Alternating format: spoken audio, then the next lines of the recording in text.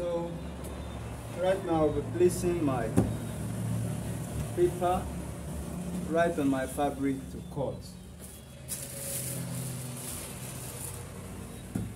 Okay, you may want to use pin to hold it in place, or you look for a very good weight. So I'm going to be marking across.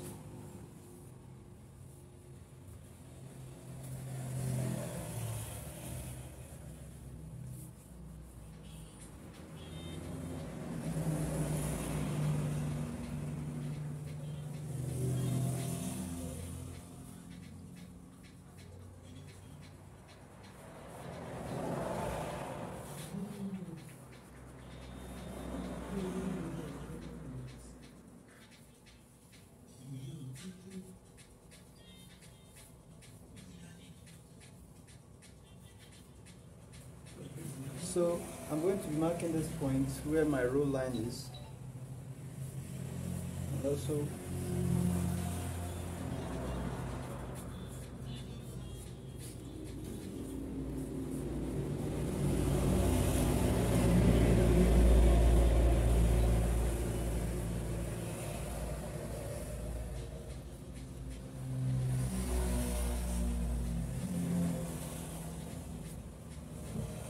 okay, right here I'll be marking my testing, the M line, and then the waist line, the chest line.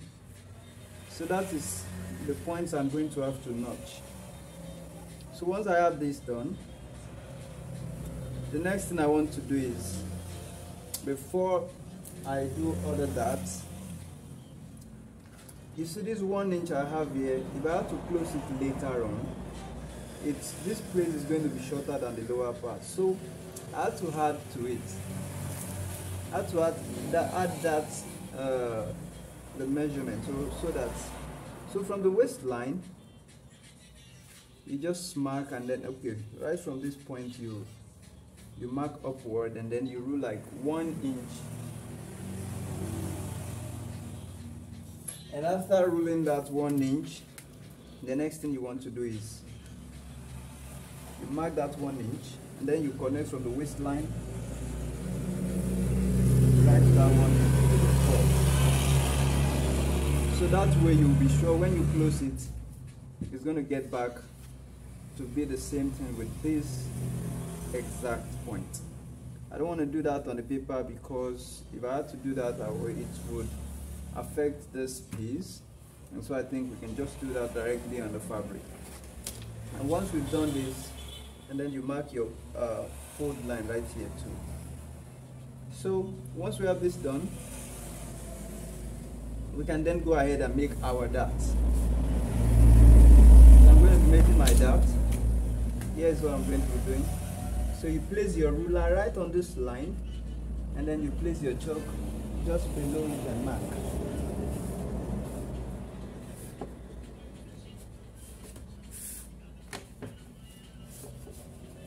Yeah. And then you repeat the same thing for the other dart leg. So once you get there, then this point as well, you want to repeat the same thing for it.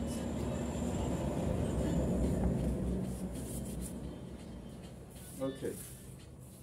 Now this way, okay, let's mark the midpoint of the dart too. There's nothing wrong with that. Okay. Now that we have these points done, the next thing we need to do is mark the pocket position. You want to mark the pocket position as well, the same exact way. Okay.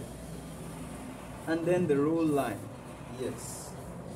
You want to mark the roll line also, making sure you have a nice roll.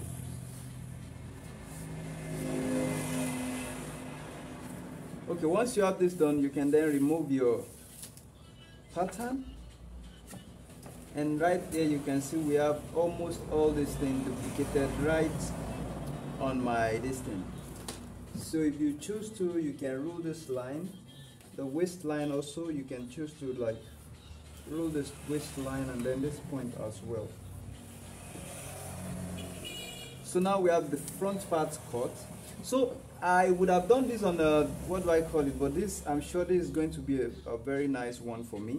So but since it's the first thing you are trying, I would advise that you try this thing on a muslin first and wear it on yourself so you see how it fits, you see what needs to be adjusted, and after the adjustment you can then transfer it to the fabric. That way you'll be sure you're not wasting your fabric when the first time trying a new approach.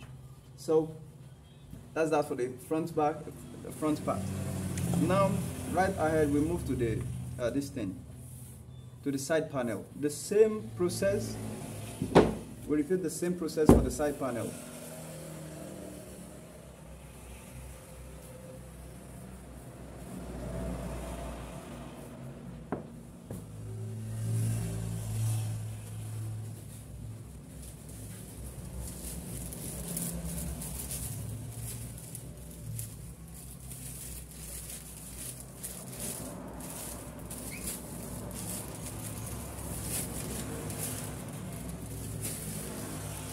So, and then you mark your lines, all these lines you mark it also.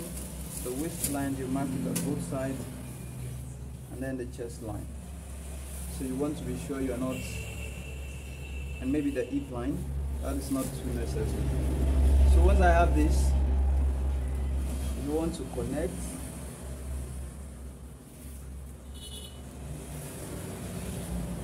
Okay, so once you have this done, both the, what do I call it,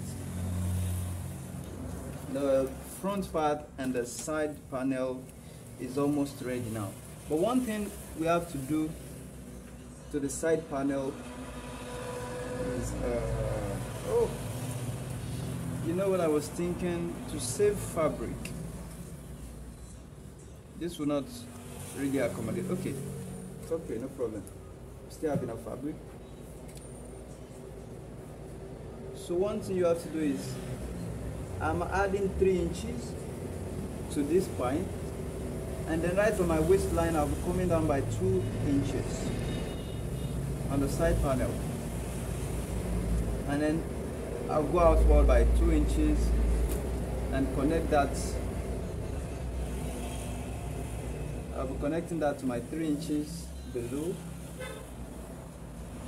and boom, I have my vent for the side. I have my side vent done. So once I do this, you repeat the same process right for the back part. Already I've added the vent to the back part already. So you're going to apply the same thing and cut it out like that.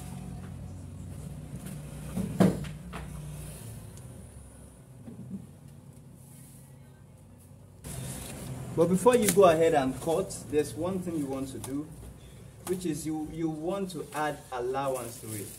So in my case, I'm only going to be adding half of an inch allowance to all those points. Half of an inch. There's no need for allowance at the end, but at this point, I'm going to be adding half of an inch all through to all these points.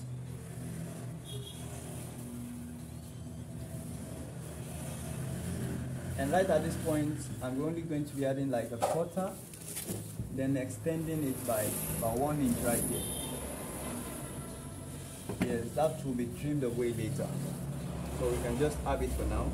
And then you repeat the same thing for this side too. Half of an inch, half of an inch, half of an inch. So that is the allowance I'm going to be adding. And right at this point, I want to be adding about 1 inch to that, and which is what you would not want to forget. And this 1 inch is so that if you want to adjust it, maybe you have it big, or you have it too tight, I don't know, maybe you have it too big, or you have it too tight. At the end of the day, you can ease it out from this 1 inch you have right here. So it is cool to have it 1 inch at this side and others half of an inch all around.